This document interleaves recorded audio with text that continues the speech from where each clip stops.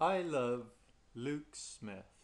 I've been following this guy's YouTube videos and to some extent or other, and I love the fact that he makes useful snippety programs and he customizes Vim, which I was a Vim person for 10 years.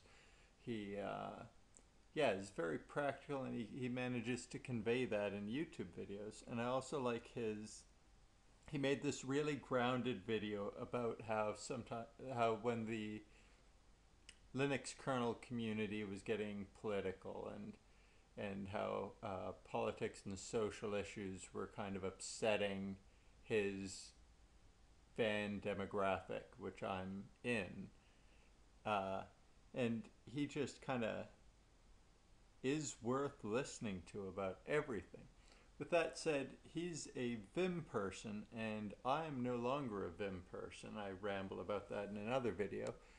But I wanted to just do something useful in setting up Emacs in the same vein that I think Luke Smith keeps knocking down awesome Linux and Vim scripts and packaging and this kind of thing. So let's get Emacs up in here.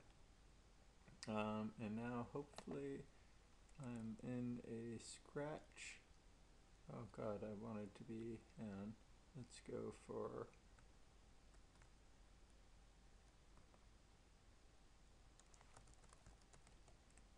yes, okay, I've made it to a scratch terminal.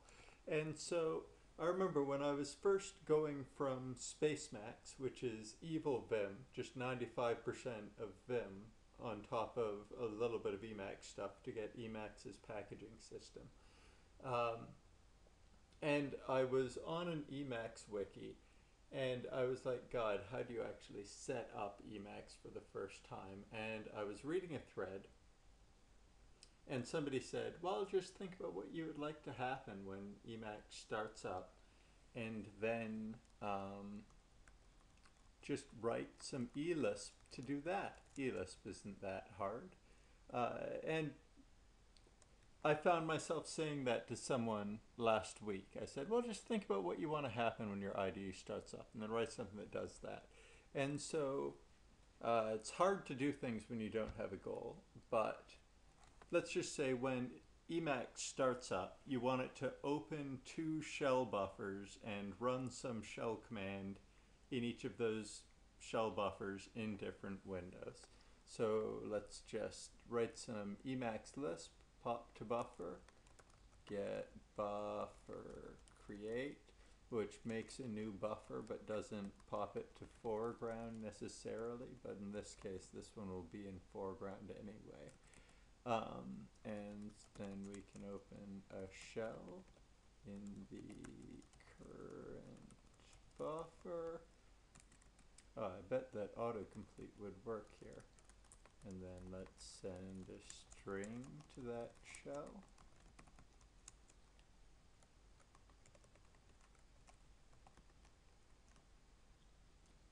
And now, just, so we're doing something just barely non-trivial.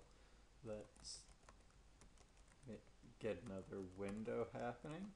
It'll switch up, that'll be our current window, and we switch to it, and let's pop to another buffer, and let's create it in the same way, but let's name it something else. I like to name my buffers after boats.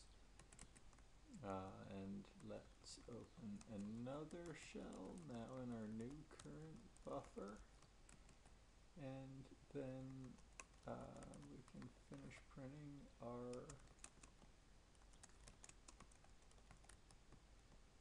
I should have had, no, I don't think it matters.